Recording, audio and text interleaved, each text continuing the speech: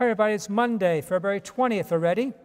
And a reading from the Gospel of Mark, chapter 9, and from our Sunday liturgy, weekday liturgy here, and sort of the middle of the reading. Someone from the crowd approached Jesus. Teacher, I brought you my son possessed by a mute spirit. Whatever it seizes him, it throws him down, it foams at the mouth, grinds his teeth, and becomes rigid. I asked your disciples to drive it out, but they were unable to do so. He said to them in reply, O faithless generation, how long will I be with you? How long will I endure you? Bring him to me. They brought the boy to him, and when he saw him, the spirit immediately threw the boy into convulsions. As he fell to the ground, he began to roll around and foam at the mouth. Then he questioned his father, how long has this been happening to him? He replied, since childhood. It has often thrown him into fire and to water to kill him. But if you can do anything, have compassion on us and help us. Jesus said to him, if you can, everything is possible to one who has faith. Then the boy's father cried out, I do believe. Help my unbelief.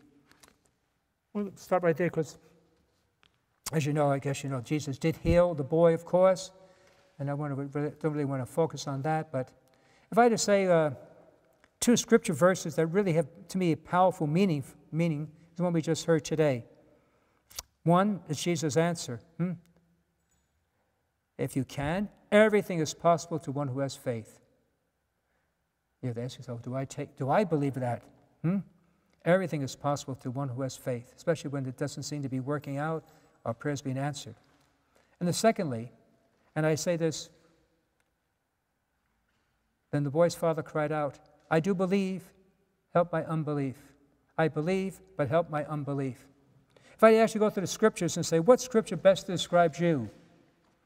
All right? If I had to find a scripture that best describes myself, and maybe this may apply to you. These words from the Father probably is what we live by.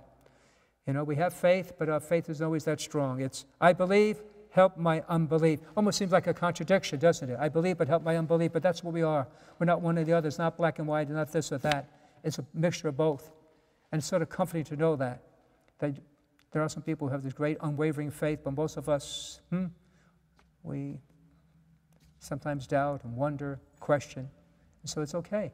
So that's a simple prayer you can pray to God. Lord, I believe, but help my unbelief.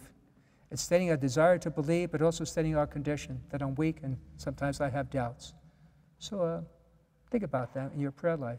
Memorize that. Lord, I believe, but help my unbelief. This one describes me perfectly. God bless you.